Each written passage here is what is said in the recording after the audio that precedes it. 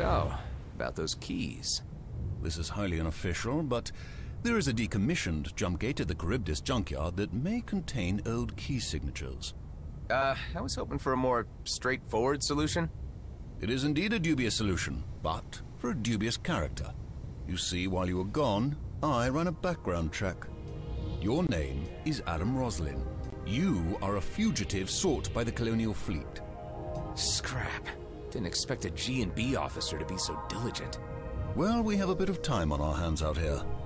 I also learned that you were a wingman assigned to Craig Callahan's squad. A wingman who apparently died defending a doomed engineer.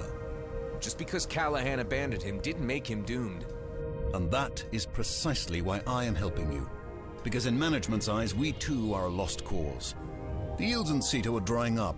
Director Blakemore is making more profit from our life insurance than from what we actually mine. Everyone should get out while they can. I'll search the junked gate for those key signatures then. At Charybdis Bowl, yes. And should you require some additional funds, we have a few assignments on the job board. Sounds good. Thanks, and good luck. Likewise, Mr. Roslin. Out here, we all need it.